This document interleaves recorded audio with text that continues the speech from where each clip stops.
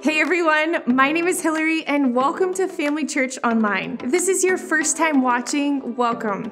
Our hope for you is that you're encouraged by this online experience. We'd love to connect with you and know that you're here. You can just click the pop-up link to let us know. Our weekend gatherings and community has looked different during this season, but Family Church has never closed. Through your engagement and generosity, we're still moving forward together and making a difference in people's lives through Family Church Kids with a weekly online experience, at-home craft ideas and resources for parents, youth connections for 6th through 12th grade students, community groups online for people to continue to connect with one another throughout the week, as well as our food distribution to those who are in need in our communities. But most importantly, we're still bringing the life-changing message of Jesus to thousands of people. None of this would be possible without the incredible faithfulness and generosity of those who've continued to step out in faith and worship God in their giving. Generosity is our privilege, and we give thankfully because everything that we have is a gift from God, and He deserves our first and our best. You can be a part in making a difference by giving today. If this might be your first time giving back through Family Church, I'd like to invite you to ask God to speak to you right now. The easiest way to give is to text the word FC Whittier or FC Signal Hill, and then the amount to the number 28950 and just follow the prompts. Or you can go to familychurch.co to check out other ways to give, like set up a reoccurring gift or even sending a check through the mail. Let's pray together. Dear Jesus, thank you for this opportunity to be generous with what you've trusted us with. We praise you for your provision, and we ask that you would continue to bless each and every giver as they put you first in their finances. Thank you, God, for this opportunity to be used by you to make a difference. It's an honor. We love you, and in Jesus' name we pray, amen. Thank you for your faithful sacrifice as you continue to worship God in your giving. Now, let's lean in and engage in a song from our team and a message from our Signal Hill campus pastor, Matt Ansel.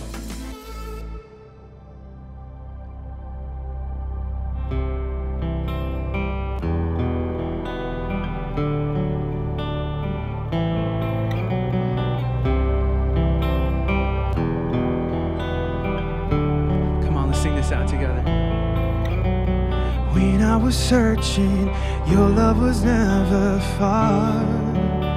You made a way to get to me. You were the whisper leading me to your heart. Forever I belong to you. Now I can see clearly, my God, you are for me. You won't let go. Your love won't let me down. And I know it's true. Yeah, I know that your love is all around. I believe in you, holding on to you, holding on, and I know you will never fail. I want all of you, you never change. Your love won't let me down. Love won't let me down, down, down, down, down.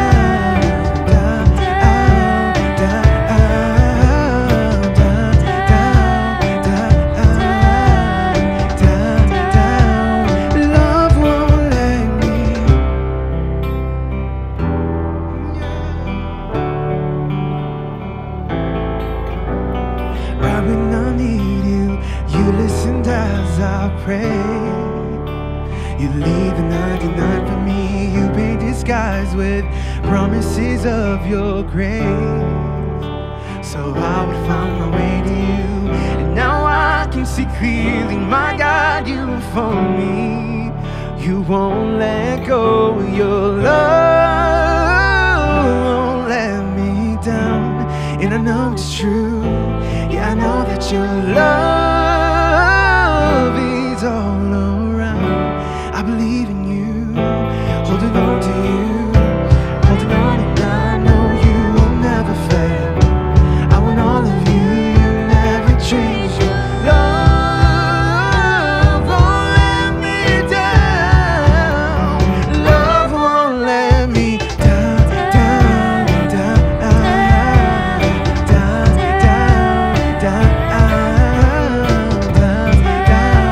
down, down, down.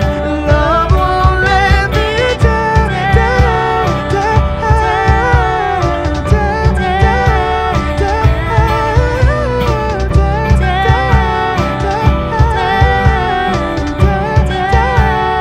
love won't let me.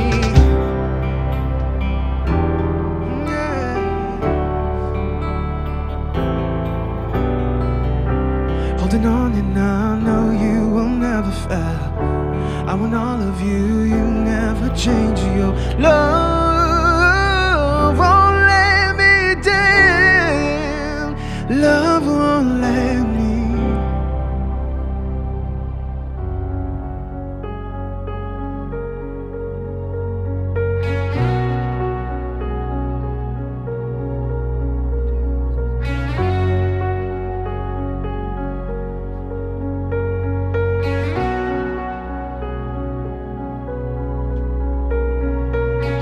I am weary from the waves crashing over every day. God of mercy, please come rescue me. I am longing for your voice, gentle whisper in the noise. Father, tell me everything's alright. Your power, your presence breaks strongholds. King of heaven, when you speak, mountains move. I believe it will be breakthrough.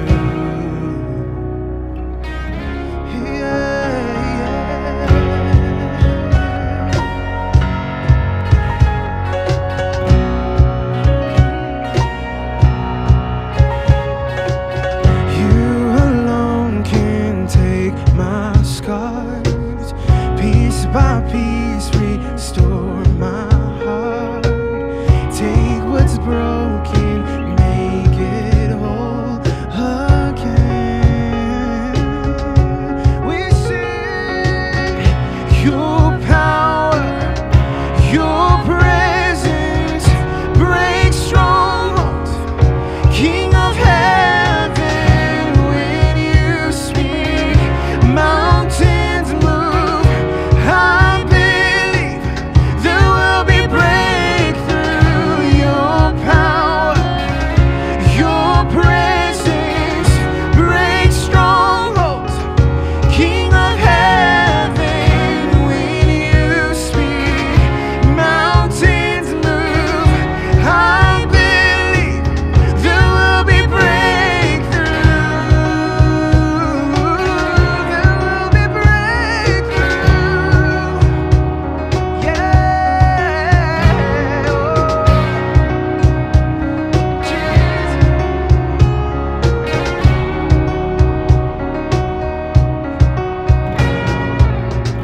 Shake the mountains, break the walls apart, open the heavens. Almighty God, you are overcome, defender of my heart.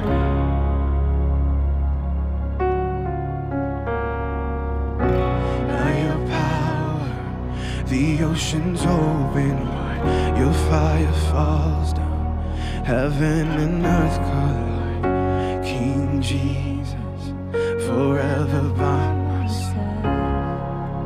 Oh, you shake the mountains, shake the mountains.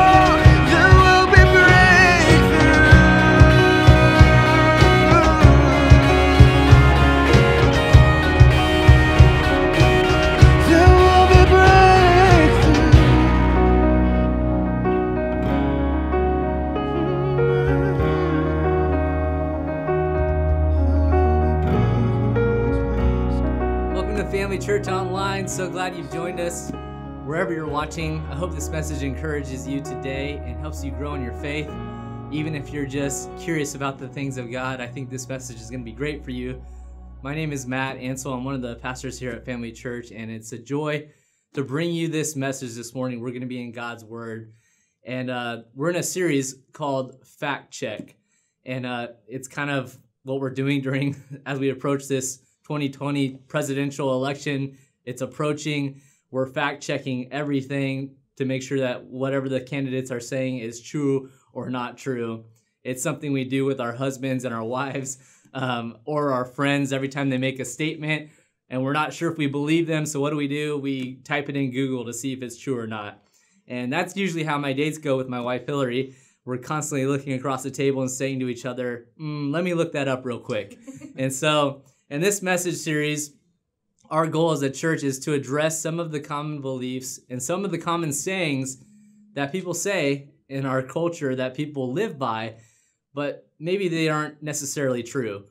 So let's see what God has to say about the things, about some of these things as we open up the Bible and focus on one of the very dangerous lies that are out there that many people live their lives on. And here is the lie. And this is the title of my message, and this is what we're going to be talking about. It doesn't matter how you live as long as you don't hurt anyone. Have you ever heard someone say that? Maybe you've said it yourself.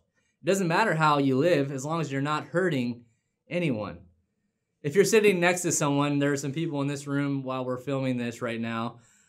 Just take it, maybe you're at home and you're sitting next to someone, but take a glance at the person next to you, and on the count of 3, I just want you to point to the one that looks like they are the biggest sinner. Are you ready? 1, 2, 3, go.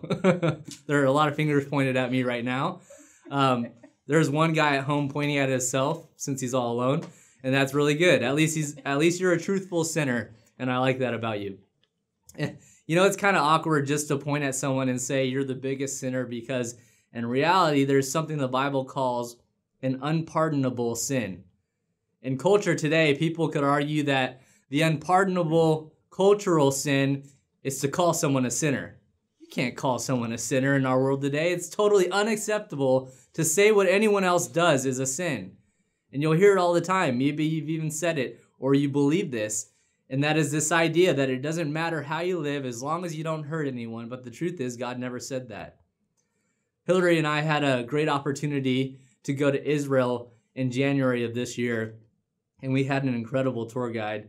He was this older man who volunteered his time every single day to take groups of people all across the land of Israel and share the culture and the history of Israel. And he was a phenomenal historian. I mean, you ask him any question, he knew the answer. And of course, we went to all the biblical spots and walked where Jesus walked and where he performed miracles. It was a powerful time. We were in a boat on the Sea of Galilee where Jesus walked on water. It was so cool. Then there was one day, as we got to know this tour guide over the week, that someone got up the guts to ask him something about what he actually believed about all of this. He's sharing these stories about Jesus and all the things and all these things and taking us to all these sites. And I was shocked to hear him make this statement. He said, "I am of the belief to live and let live." I'm sure you've heard this phrase before. Basically, he was saying, I'm going to live my life and let other people live theirs. And who am I to tell someone how to live their life or what to believe? Don't tell me how to live my life, and I won't tell you how to live yours. And that's the phrase, live and let live.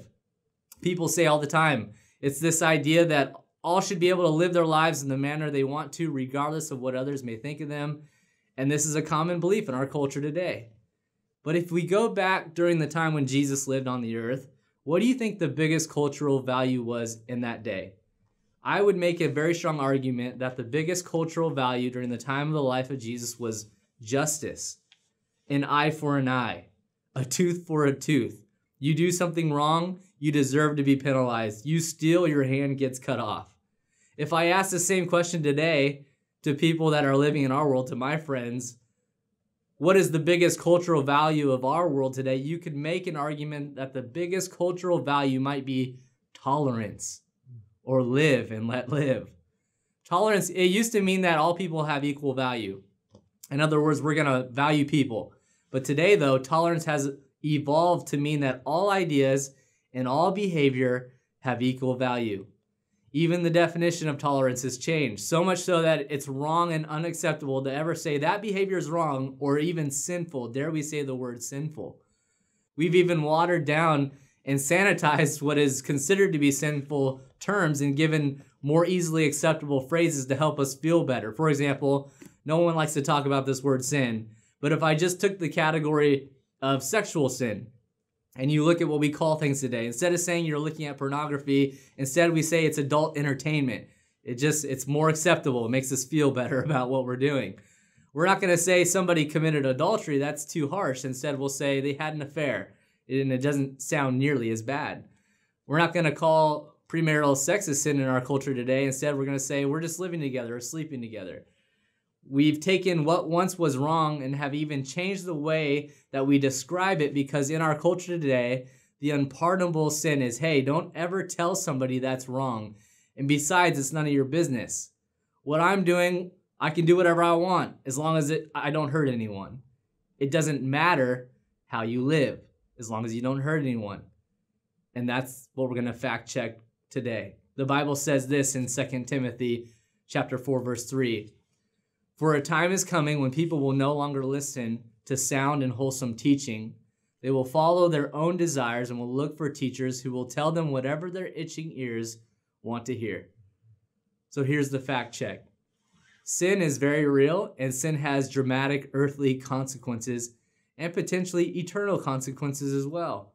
So let's talk about the 3 cultural misbeliefs about sin, and let's look at what God really does say about how you live your life on this earth. There are 3 fact checks about sin I want to take you on, and number 1 is this. Fact check number 1. I'm not a bad person. This is a common belief, that I'm not a bad person. I mean, we all make some mistakes, but I'm not a bad person. I'm a good person. And the reality is this is simply not true. I'm a bad person and you're a bad person. In fact, in the book of John, it says this in 1 John chapter 1, verse 8. If we claim to be without sin, we deceive ourselves and the truth is not in us. We've used this illustration often in our church, and if you're tired of it, I'm sorry.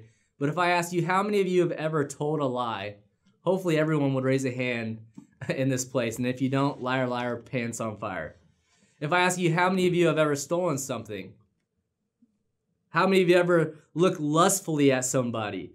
I mean, you were a little slower to raise your hand on that one, especially if you're sitting next to your spouse. But let's just go ahead and unpack this a bit. If you've told a lie, what are you? You're a liar. If you've stolen something, what are you? A thief. If you look lustfully at someone, Jesus said you've actually already committed adultery in your heart. So let's say if you look lustfully at someone, what are you? You're an adulterer. So what are you? You're a lying, thieving adulterer. Welcome to Family Church, where we'll make you feel better about yourself. Okay, so we're not good people. We know this now. We are sinful at our core. In fact, Scripture teaches us this in Romans chapter 3, verse 10. There is no one righteous, not even one. You're not, I'm not even Mother Teresa would qualify. There's no one righteous, not even one. To say I'm not a bad person is simply not true, because we are all sinful in the eyes of God. The second cultural misbelief about sin is this. All sin is the same. So fact check number 2. All sin is the same. Many people believe this, that it's all the same. We say things like, who are you to judge me? What I'm doing is no worse than what you're doing. All sin's the same anyway. But God never said that. The Bible doesn't teach that all sin is the same. What the Bible teaches is that all unforgiven sin leads to eternal death. But not all sin is the same.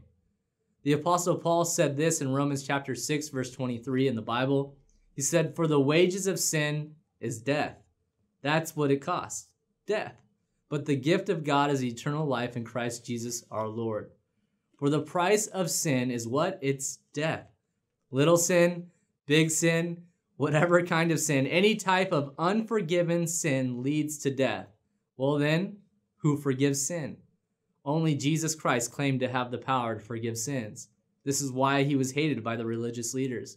This is why Jesus had to die on the cross, because he was the only one righteous enough. He was without sin to take on the sin of the world. And this is the good news to us, that the gift of God is eternal life through Jesus Christ. So if you lie about something, that's a sin. If you murder someone, it's also a sin, but it's a different type of sin with different earthly consequences. Both will keep you out of heaven if you haven't asked Jesus for forgiveness, because it's forgiven people that go to heaven, not good people. Both of those sins are not equal in terms of consequences. All sin is not the same. All unforgiven sin will separate you from God, but all sin is not the same. So how we live actually does matter. In fact, it influences at least three things. How we live our life on earth influences consequences on earth. So if you're a blessing to other people, they are more likely to be a blessing to you. It's you reap what you sow. If you commit a sin, there are consequences on earth, but all the consequences are not the same. For example, if our youth pastors who are sitting over here to my left commit the sin of a gluttony, they'll probably still be able to be a youth pastor. But if Cody is selling drugs to students, you can't be the youth pastor anymore. So Cody, I'm sorry. There are different earthly consequences to our behavior. How we live influences consequences on earth, and also the rewards we receive in heaven. We know that we can't earn God's love or his grace based upon the work we do for him. That's not Christianity. Christianity is not a works-based religion. Jesus came for a relationship with you and I. But there are rewards waiting for the Christian who does the work of the Lord on earth. And we have to recognize that God rewards certain godly behaviors in heaven. And there are rewards in heaven for how we lived on earth and what we do or don't do on earth. There are different crowns the Bible refers to in the scriptures. You can read about it. It's almost like there's going to be a trophy ceremony, a reward ceremony when we get to heaven for our faithfulness and how we live for him on earth. And I can't wait for that reward ceremony in heaven one day. It's going to be awesome. So the way that we live matters. It even influences punishment in hell. And again, another word no one likes to talk about. Even myself as a preacher, I don't like to mention the word hell, but I have to. The scriptures heavily imply that how we live influences punishment in hell. Obviously, we don't know the details, but it influences this in a big way. Let me show you a couple of different verses in the Bible. Luke's Gospel, chapter 20, verse 47 says, "The Pharisees devour widows' houses for a show, make lengthy prayers. These men will be punished most severely," the Bible says. So God evidently hates that type of hypocrisy. In other words, this implies there might be a less severe punishment for some people in actions, and there might be a more severe punishment for others. Jesus said to Pontius Pilate in John chapter 19:11, he said, "Therefore, the one who handed me over to you is guilty of a greater sin." He's implying that there's a lesser sin and there's a greater sin. For example, when you look at the category of sexual sin, the Apostle Paul pulls us off to the side, and here's what he says about sexual sin in 1 Corinthians chapter 6, verse 18. He says, "Run from sexual sin. No other sin so clearly affects the body as this one does, for sexual immorality is a sin against your own body." In other words, there is different consequences to the sin than there would be to other ones. He says, for sexual immorality is a sin against your own body. Don't you know that your body was purchased by the shed blood of Jesus? So flee from sexual sin, the Apostle Paul says. All other sin, he says, fight it, resist it, but not this one. Don't even fight it. He says, run, Forrest, run, because this one impacts you in a very deep, personal, and significant way. So people will say, it doesn't matter how you live as long as you don't hurt anyone. Well, God never said that. How we live, what we do, it matters on this earth. And in fact, it matters in eternity as well. So fact check number 1. I'm not a bad person. Yes, you are. I'm a bad person. You're a bad person. We're sinful in the eyes of a holy God. Fact check number 2. Well, all sin is the same. Well, no, actually it's not. All unforgiven sin separates us from God and has eternal consequences. But there are certain sins on earth that will have more consequences on our lives while we're living on earth. And thirdly, fact check number 3. The third big cultural lie that so many people believe today is, well, since I've already done it, I might as well keep doing it. Well, I'm not a virgin anymore, so it doesn't matter anymore. I cheated and I didn't get caught. It didn't hurt anyone, so I might as well do it again. I already looked at something I probably shouldn't have looked at, but I managed to erase my tracks, so I might as well do it again. I've already done it once. It's not hurting anyone, so I might as well do it again. And evidently, a couple of thousand of years ago, That problem was just as real as it is today because the Apostle Paul asked this question in the book of Romans chapter 6, verse 1. He said this, "Should we keep on sinning so that God can show us more and more of his wonderful grace? Of course not. Since we have died to sin, how can we continue to live in it?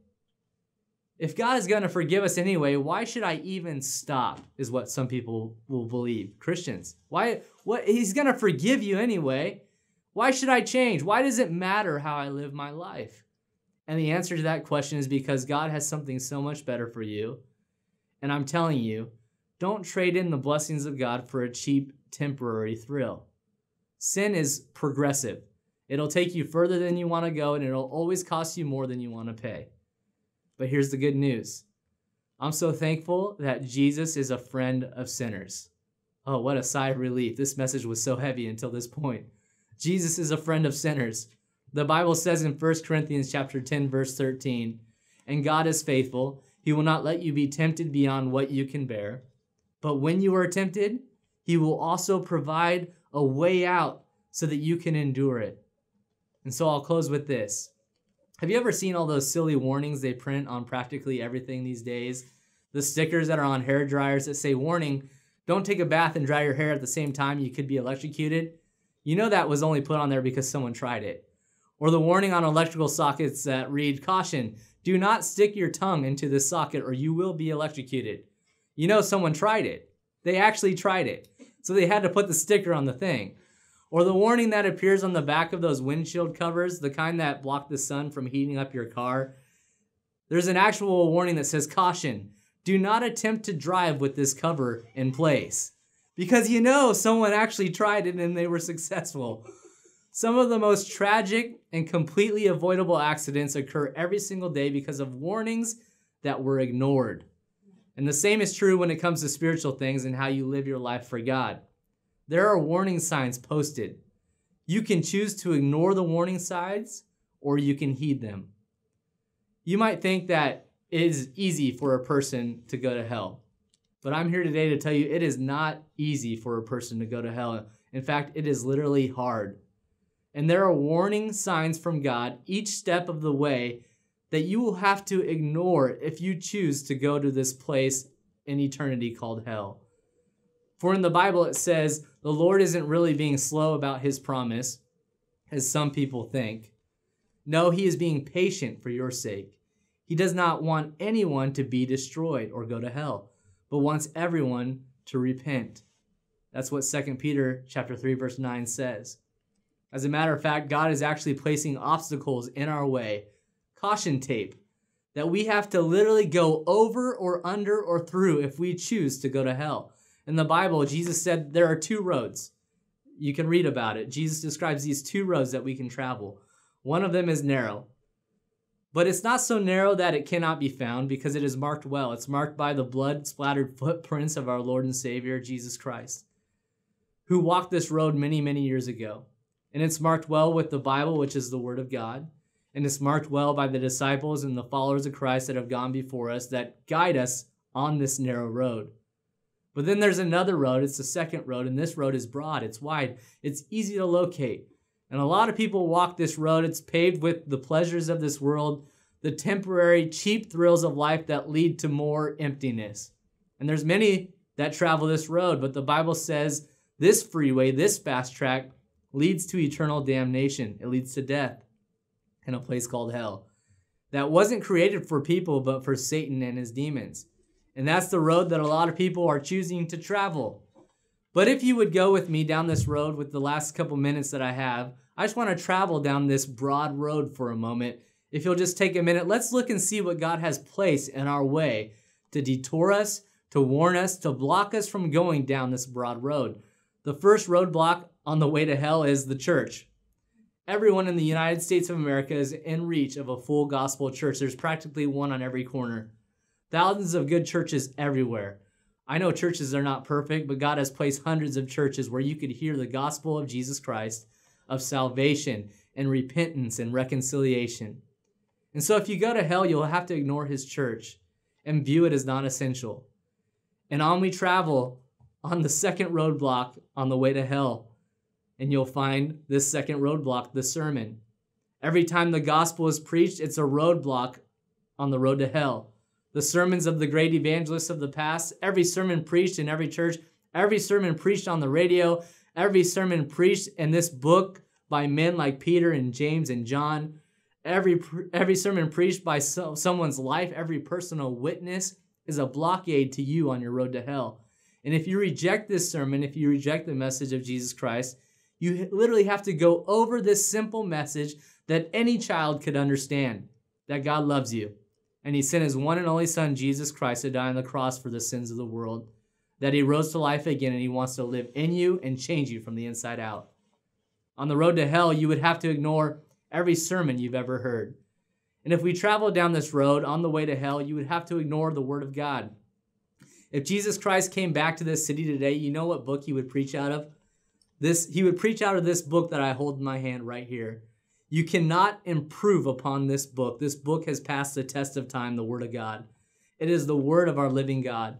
And the Bible said heaven and earth will pass away, but the Word of the Lord will never pass away. This book that I hold in my hand is your blueprint. It is your map. It is your way to salvation. But someday this book I hold in my hand will be your judge. And if a man or woman goes to hell, he or she will have to ignore the church, every sermon they've ever heard preached, and the Word of God. Because the road to hell is difficult to get to. Because on the road to hell, you'll suddenly find another roadblock, another warning. It's called your conscience. The Bible says that God has planted eternity in the human heart.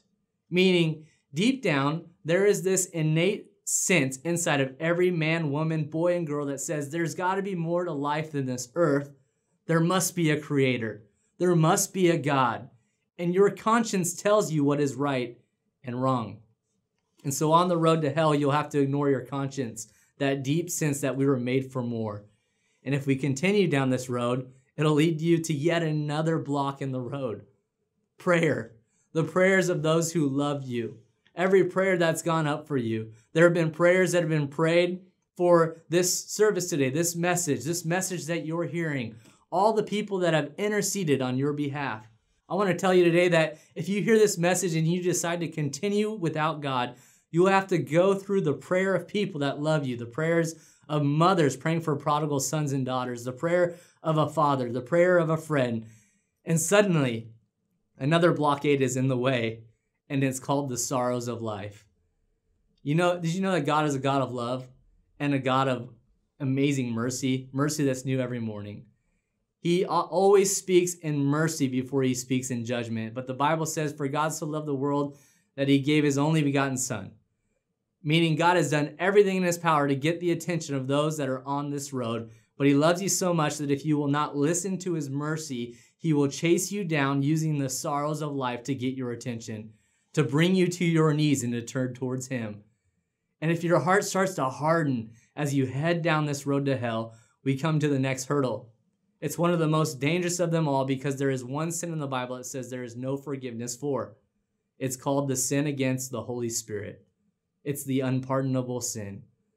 The Bible says no one can be saved unless the Spirit draws him. When you sin against the Holy Spirit, that means that you just won't come to him. You just don't care. You reject the Holy Spirit. You reject the message. And if you go to hell, you'll have to reject Jesus Christ and you'll have to ignore the gentle whisper of the Holy Spirit. And lastly, the last hurdle on the road to hell, it's difficult to get there. It's as high as a mountain. In fact, it is a mountain. It's called Calvary. As we look upon Calvary, we see the old rugged cross and we see the Son of God. We see the nail prints in his hands and we see the crown upon his brow. You'll have to literally step over Calvary. You'll have to ignore Jesus who took the cross and paid the penalty of sin for anyone that would acknowledge him. So if there really is a hell, if God doesn't lie, if there really is a hell and it's not God's will that any should go there, he's literally done everything that he can to put roadblocks in your way and in my way. He's spoken to you through the church.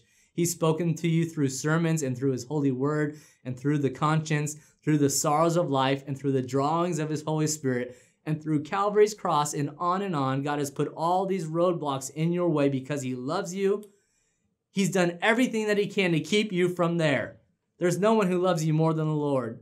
And so this message I'm preaching today is a message of love. To challenge this belief that says it doesn't matter how you live as long as you don't hurt anyone, this is simply not true. It's a lie from the pit of hell. In fact, it matters very much how you live on this earth because you'll be in eternity a whole lot longer than you live on this earth. But our God is faithful, the Bible says, and he will not let you be tempted beyond what you can bear. He will always give you a way out. And so I'm challenging Christians to honor God with your life.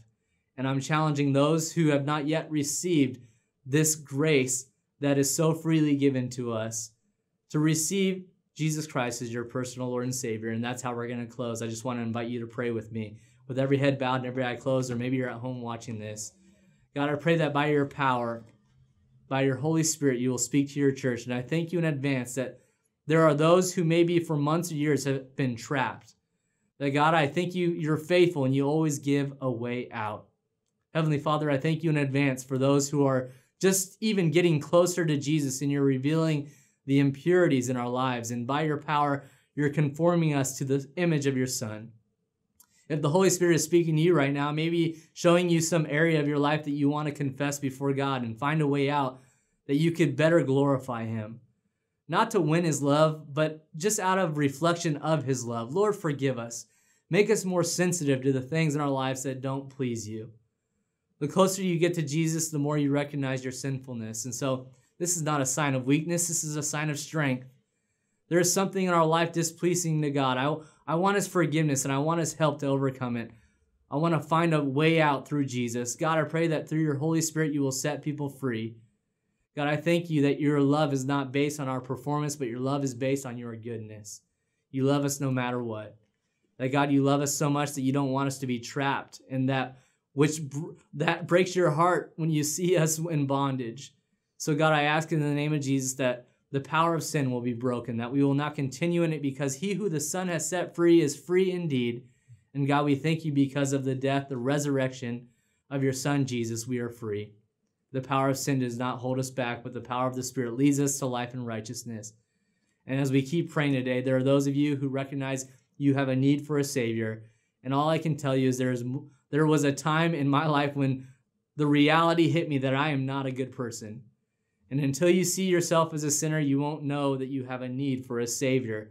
And there are those of you who are going to recognize right now you need forgiveness. You can't earn it and you don't deserve it. None of us do. That's why the gospel is good news, because God came to us through Jesus, a friend of sinners. He became sin for us on the cross, died, and on the third day he rose again so that anyone who calls on his name would be saved. And quite honestly, that's why many of you are here today. You recognize it's not about religion, it's not about works, it's all about his love and his grace, and you want it and you need it. What do? You turn from your sins and you say, Jesus, I trust you. Today, by faith, I surrender my life to you. I recognize I need a Savior. And Jesus, I ask you to forgive and save me and make me new. And when you call out to him, all of your sins will be forgiven and you'll be brand new. And if that's you today, just pray, Heavenly Father, I recognize I'm a sinner and I need a Savior. Jesus, forgive me. Make me brand new. Fill me with your Spirit so I can know you, so I can serve you, so I can follow you all the days of my life. I confess my life is not my own. Today I give it to you. You have mine from this day forward. In Jesus' name I pray. Amen. Thank you for watching wherever you're watching this from. God bless you. Have a great rest of your day. And please let us know if you prayed that prayer. We would love to help you in your next steps in following Christ. Who am I that the highest King would welcome me? I was lost, but he brought me. You know his love for me. Yeah, his love for me. Who the Son sets free, oh, is free indeed.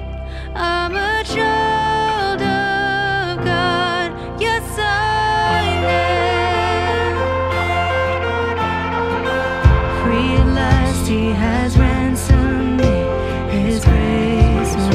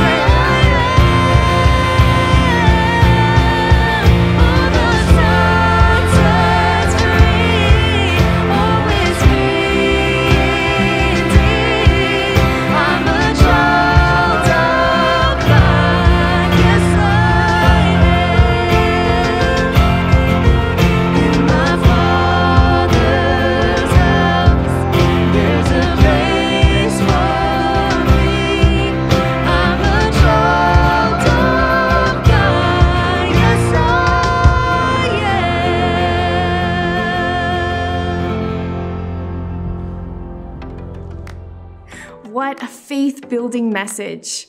We hope you were encouraged, and if you just made that decision to follow Jesus, congratulations. This is the most important decision of your life, and all of heaven is throwing a party, and so are we. Let us know about your decision by clicking the button in the chat, or if you're watching on demand, just click on the link that pops up in your screen. Our team would love to connect with you and give you your next step. Thank you for watching Family Church Online. If you tuned in a little later and you'd like to partner with us in making a difference as we continue food distribution to those in need and all of our other online community efforts, just text FC Whittier or FC Signal Hill to 28950 and follow the prompts, or go to familychurch.co and click on the Give tab for other ways to give. If you've never been to a Family Church location in person, we would love to have you come through to one of our services. You can find service times and locations at familychurch.co. We love you, church. Stay connected and see you soon.